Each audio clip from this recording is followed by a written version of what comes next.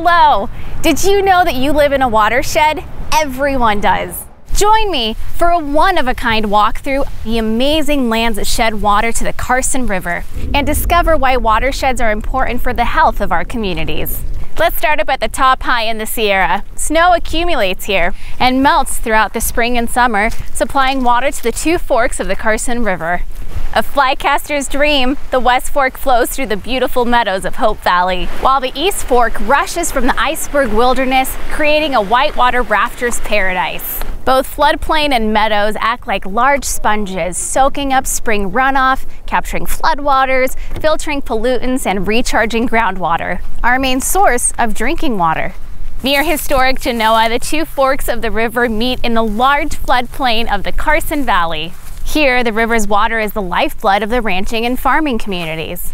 While most rivers flow to the ocean, the Carson River flows through desert canyons and cottonwood galleries, terminating here in the Carson Sink. Smaller creeks from the surrounding ranges also contribute water to the Carson River.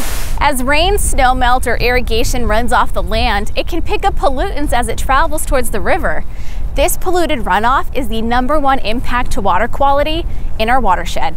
Clean water is critical to grow our food, to replenish our groundwater, and to play in the water safely. We're launching the I Am Carson River Watershed campaign to ask our community to do a few simple things. By picking up your trash and pet waste, draining your rain gutters into your yard, recycling your motor oil, and by washing your vehicle at the car wash, you can keep pollutants out of our waterways.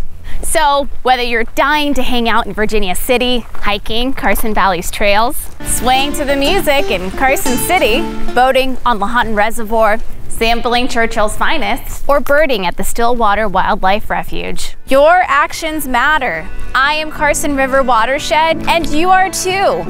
Let's all do our part to keep our families and our watershed healthy.